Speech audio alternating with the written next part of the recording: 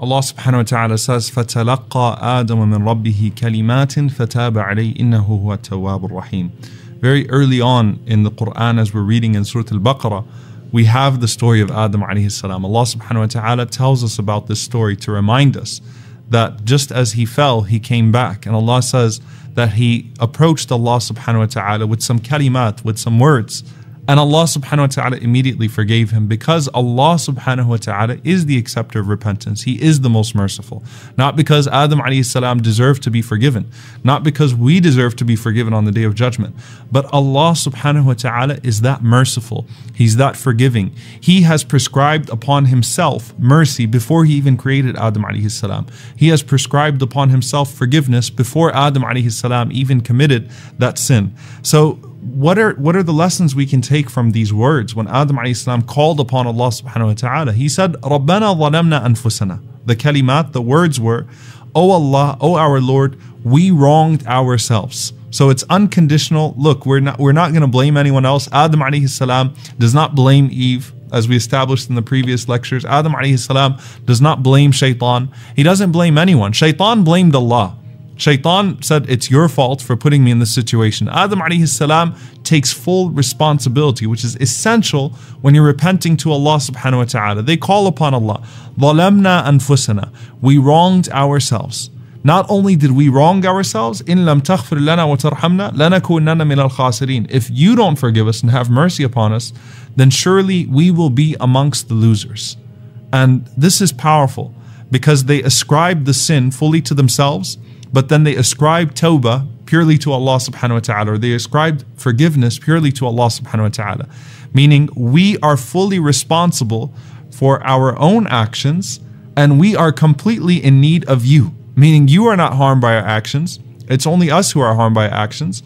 And we are not capable of surviving without you, O Allah. We need you, Ya Allah. You know, think about if you were to have done something with your parents. Right? If you've done something with your parents, if you've committed a wrongdoing with your parents, you go back to them and you apologize and you take full responsibility and ownership of that which you've done. You don't say, Mom, Dad, you did this and you did that. No, you fully messed up. And then you say, look, Mom, Dad, I need you. I need you. I can't afford to have you mad at me. I need you. I love you. This is the essence of Adam alayhi salam coming back to Allah subhanahu wa ta'ala. And there are many beautiful things that we can take from this. One of them is that the tawbah, the repentance, is unconditional. Adam alayhi salam is not saying to Allah, oh Allah, I'm seeking your forgiveness, so please don't expel me from Jannah. The goal is not to have something material in this world, you know, and that's what makes an insincere apology. When you apologize, when you know, and this is very relevant to me, you know, my own children, when I try to point out something they did wrong, and when I pointed out, Baba, I'm sorry, please don't take away my candy, please don't take away my toys. It doesn't work that way. That's insincere, right? That might work for a 6-year-old, but that doesn't work for an adult when they're repenting to Allah subhanahu wa ta'ala. It has to be unconditional, it has to be sincere, and you have to want nothing out of that except for the forgiveness of Allah. And if your repentance is sincere, then Allah subhanahu wa ta'ala will take care of you both in the dunya sense and in the akhirah sense, both in the worldly sense and in the sense of the hereafter. We also see that Allah subhanahu wa ta'ala is the one who gave Adam these words to repent with. Just as Allah subhanahu wa ta'ala gave him the asma, He gave him the names of all things, Allah subhanahu wa ta'ala inspired him with the proper words to make tawbah with, which is a sign that Allah wants this man to repent. He wants this woman to repent. He wants to help them seek forgiveness in the proper way.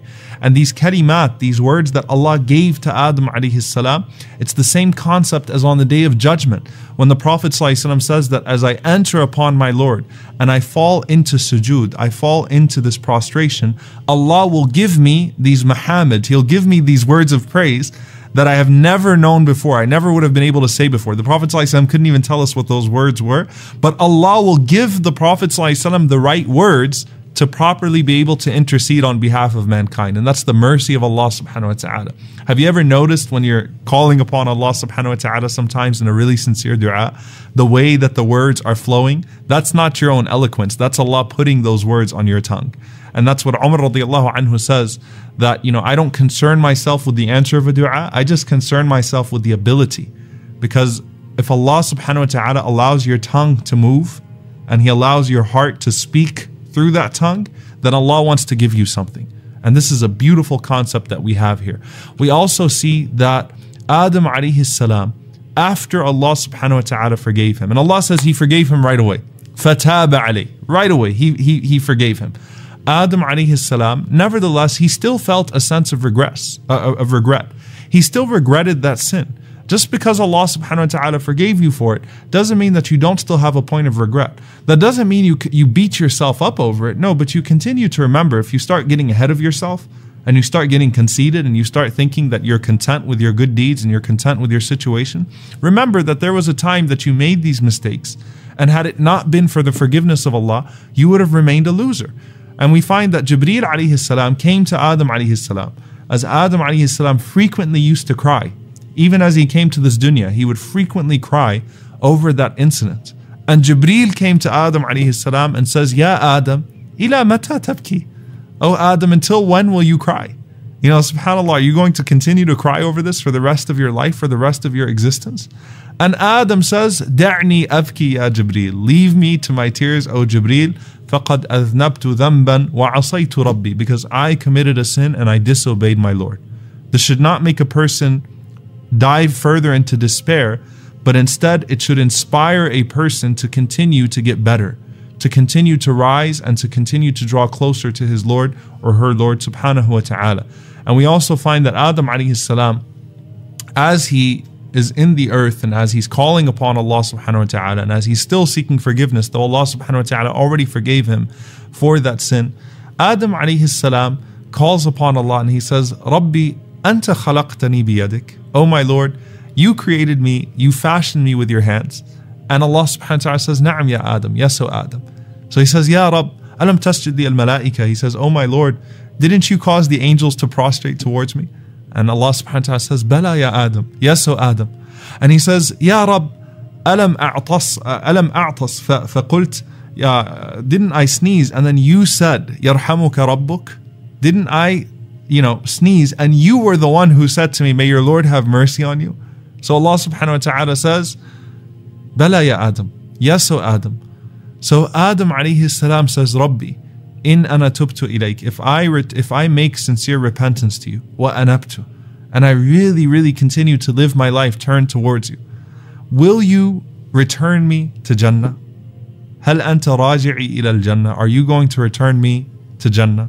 And Allah subhanahu wa ta'ala says, Na'am ya Adam, yes o Adam, you will return to Jannah so long as you continue to repent, so long as you draw close to Allah subhanahu wa ta'ala. This promise was made to Adam alayhi salam even as he was sent to this earth, and to Eve and to all of the descendants. فَإِمَّا يَأْتِيَنَّكُم مِّنِّي هُدًى فَمَنْ تَبِعَ هُدَايَ فَلَا خَوْفٌ عَلَيْهِمْ وَلَا هُمْ يَحْزَنُونَ.